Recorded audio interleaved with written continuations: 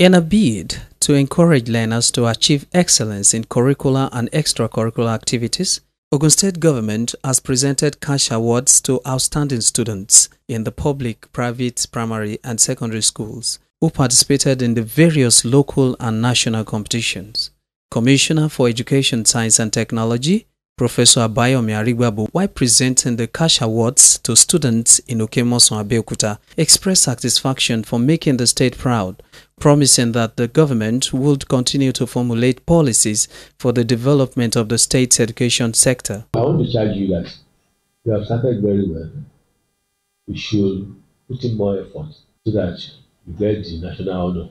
We have always been in the leadership position in Ogun State, so you cannot afford to come back with anything less. State Chairman, Science Teachers Association of Nigeria, STAN, Dr. Yomi Ononuga, and the Principal, Adedokun International School, OTA, Dr. Mike Adedokun, who responded on behalf of the students, appreciated the state government for the gesture, restating the support of private schools to the transformation agenda of the Prince Dapo Abiodun-led administration for the greatness of learners in the state.